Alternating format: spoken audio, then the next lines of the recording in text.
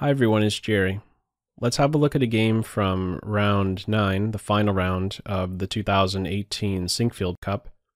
On the white end, Magnus Carlsen, and he's paired against Hikaru Nakamura.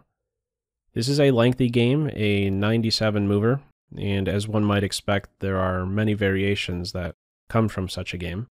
The more I stared at this one when preparing for this video, the more I found. There's an interesting middle game tactic. Also, pretty cool stalemate resource in the endgame, the usual case for stalemates. Anyhow, opening-wise, what do we have? It is a Queen's Gambit declined, with move 5, bishop f4. Light square bishops are quick to watch from the sidelines, black capturing on c4 only after white has exhausted a move with the bishop. Bishop a6 is a move not to play if the black king is still on his home square. There's a common trick with a capture and then queen a4, picking off the knight on a6. Not the case here, but rather a simple exchange. And this is maybe the first moment that caught my attention. Black's move 11, recapturing with a pawn, not a piece. Why is black voluntarily breaking the queenside structure? Well, I believe this is related to the black queen's mobility. Black is anticipating that the queen will be under fire with the rook. The bishop is taking away squares. Well, by taking with the pawn, there are now two new options for the queen, two reliable homes. Getting some more development in. Rook's contributing, white knight improving. Knights are exchanged. White shores up the queenside with b3. Also, having control over c4 means black won't be able to get rid of this weak link so easily. Each side has a flight square in. The knight on a4 is a strong piece. c5 is a focal point. This post is challenged with these next couple moves. Knights are now exchanged. White focuses on the only open file. This is a strong post for the bishop. Nice long diagonal. Secure square. Queen is challenged. And maybe this is the first decision point in the game, one of the key decision points, to exchange queens or not. Black is also eyeing up a2. What to do? White says, let's keep the queens on. I'm going to keep the queen in the center. I'm going to take away your flight square, and I might have some tricks up my sleeve related to the back rank. So, in the game we have e5. What kind of trick would white have if queen takes a2? It's not some winning continuation, but I just want to give you a taste of how white can follow up from this position. Weird variation. Kicking off with bishop e5. The bishop is poisoned. Bishop on f6 has an important role, defend the back rank. Bishop takes, bishop leads to mate. Rook d8. Rook b4, queen f3. This is the variation that the computer says is a 0, even though white has only a pawn for the minor piece. The rook on c8 is vulnerable, the bishop's vulnerable, black king is vulnerable to checks. There's a pin, and the black queen is way out here in left field. Computer says play rook at f8, everything's cool. Okay. Anyhow, don't have that variation. Pretty wild. Interesting imbalance. In this game, it's pawn to e5. Carlsen on move. Pop quiz. What does white play next? Feel free to pause the video. Okay, you ready for this one? Bishop takes h6. Who spotted that? If you're pulling off that move, you really need to see deep. Took about 7 minutes to pull that move off. Nakamura's reply takes 20. Does not take the bishop. Rook e8 instead. What's the issue? With pawn takes bishop. One more pop quiz. What would white play next? Feel free to pause the video. Okay, well, it's a checkmate in 8. That's how poisoned that bishop is. Rook takes f7 would follow. An additional sacrifice. This is a cool line. Mate threat on h7. King takes rook is met with queen h7, rook d7, and these pieces are just animals. Two majors on the 7th rank in direct connection with one another.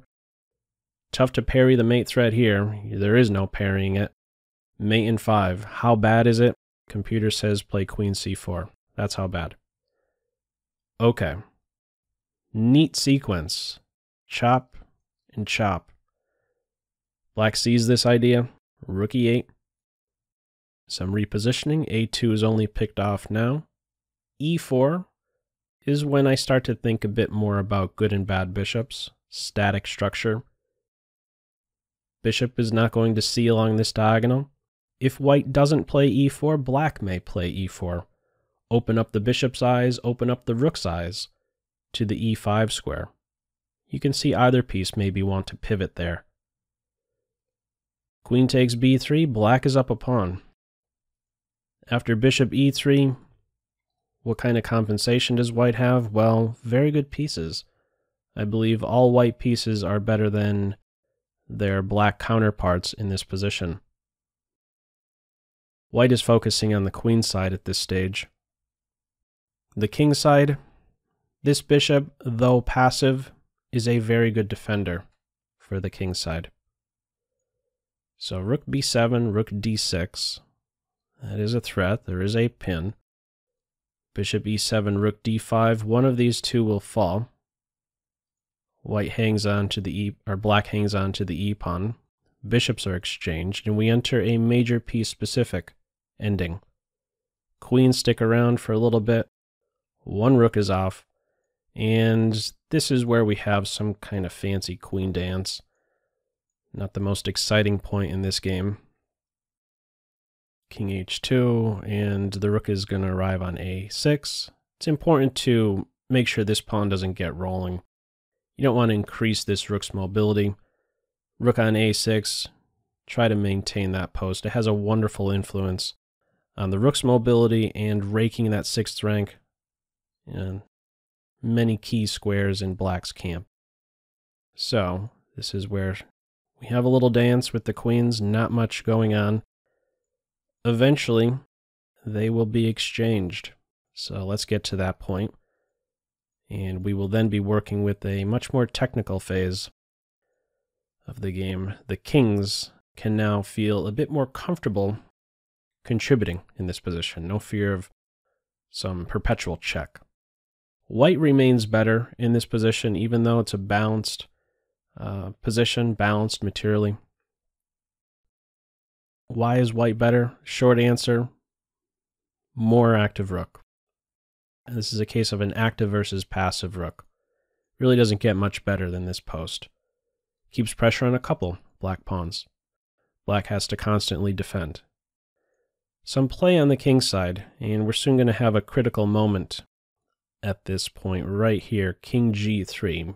Move 62 for black. Big moment in the game. What is played? g5. Why is this such an important moment in the game? Well, after g5, white plays h5, and this is a great positive. Nakamura, of course, understands this. He knows that connected pass pawns are very good. Why is he allowing that in this position? I'm, of course, speculating. An issue here, I believe, I think black was considering playing g5 because he does not want the white king to get active by way of g4 and f5. So what am I talking about exactly? Well, suppose black just sits, doesn't budge with this pawn, just plays rook c7.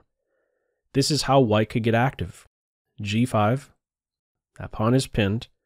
If king g6, king g4, h5, takes, king f5, this pawn will fall, this pawn will fall. Soon, the black king will fall.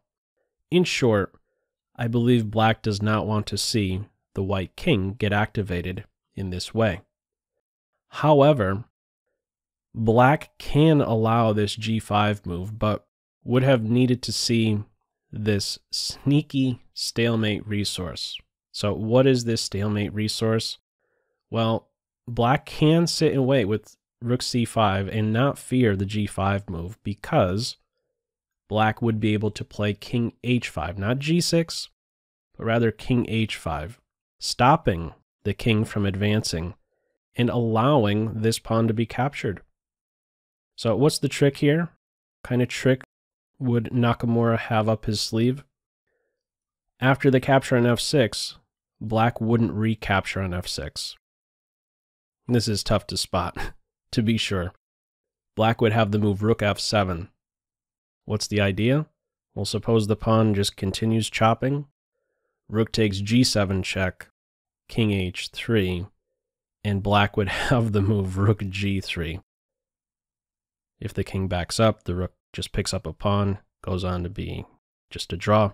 And if king takes rook, stalemate. Pawns can't move.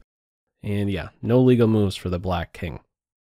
Black would have to have spotted that stalemate resource, this sequence right here, kicking off with g5. He would have had to have seen he could play king to h5 and meet pawn takes pawn with rook f7. Tough spot.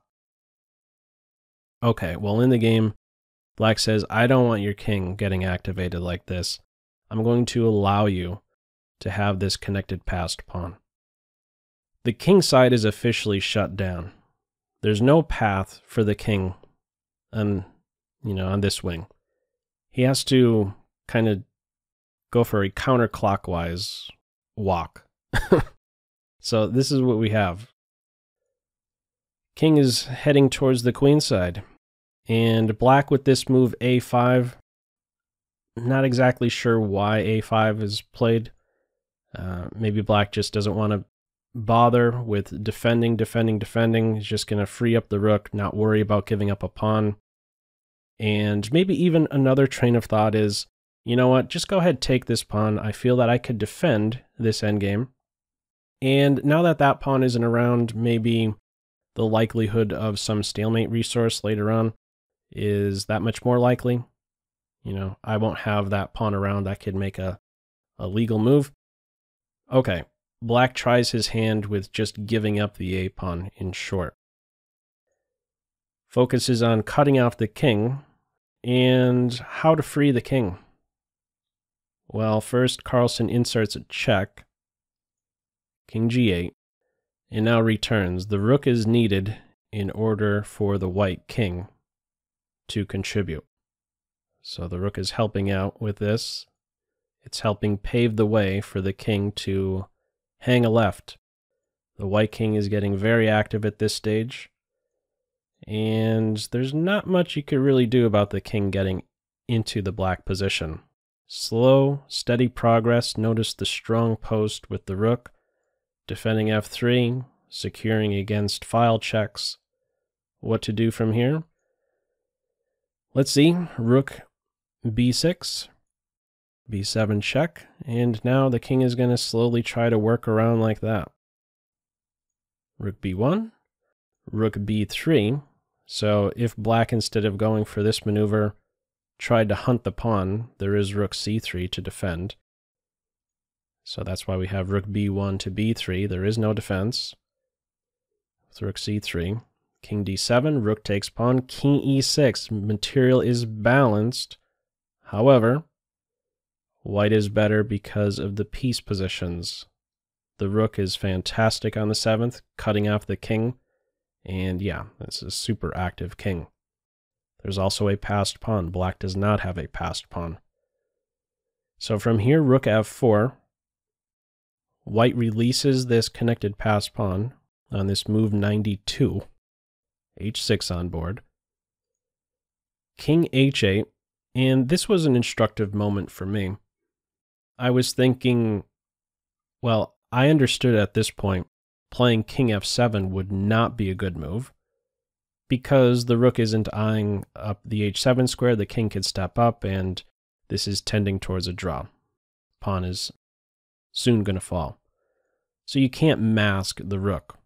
So what I thought is, well, let's maybe try rook g6 and then king f7 into g6. But the timing is just not right for that idea. So, for example, if white plays rook g7 in this position, black can take on e4.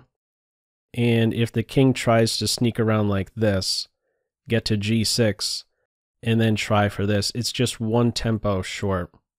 You're not able to give checkmate. That's one way to view it. This is probably a simpler way. By playing to g7 in this position right now, it's a demotion of the rook. Still staying on the same rank, but the rook wants to stay a bit away from the king. White wants to threaten mate as soon as the king steps on g6. White wants to be in a position with the rook to get to this back rank. It's on g7, you're not threatening mate. So, what does white do here? White makes a waiting move. Rook b7.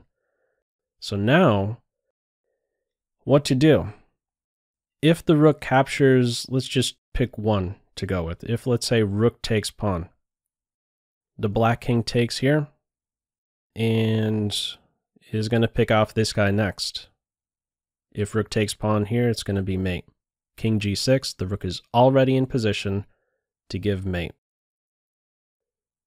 What to do? In the game, it's king g8. Now it's different. Only at this point does white play rook g7. Now it's hitting with check. That tempo matters. This one key check matters. King h8, and only now does the white king slip in to g6. There is no time to take the g4 pawn. Taking g4 in this position, well, there's multiple mates. You could play rook e7 to e8. That's clean enough. Or even in this position, there would be h7 and rook g8. You can't take on g4. In the game, rook a4 is played. And one final move, rook h7. That's the ball game. Nakamura resigns. Precise right to the very end. I like in this check. Why? Well, you're forcing the king, if the game did continue, to a square where now it's vulnerable to h7 with check. What would be the follow-up if this game continued? Again, after the check, Nakamura just threw in the towel. If it did play out after king g8, the rook plays to not just any square, e7. The queenside is insignificant. The idea here is to stay behind the e-pawn. It is passed, and after you take this pawn, everything is going to fall. Black would have to defend with rook a8, king takes f6, g5 falls, the e-pawn falls, and soon the black king will fall. White's going to have two connected passed pawns. Black saw this one coming and simply threw in the towel. A marathon game, a 97 mover, and a very instructive endgame here. Very Capablanca-like. I don't think it was that long ago that I've covered some Capablanca games with the rook cutting off the king. Very instructive endgame in this final round game of the Sinquefield Cup. So if you're curious, tail the tape on this one. Inaccuracies, mistakes, and blunders for each side. And yeah, this was maybe one key moment. G5, not calculating that little stalemate resource. It was okay to allow white to play G5, but yeah, it was just a growing advantage from there. King heads towards the queen side, and then up, and then over, eventually getting into that G6 square, and in the end breaking the black king. Average centi-pawn loss of 10 for Carlsen, 16 for Nakamura. The final results for the Sinquefield tournament ended up with 3 co-winners: Levon Aronian, Fabiano Caruana, and Magnus Carlsen. An interesting event, interesting game, a lengthy one again. As usual, feel free to leave any feedback to this video, this game, in the comment section below. I hope you enjoyed it and maybe took a thing or two away. That's all for now. Take care.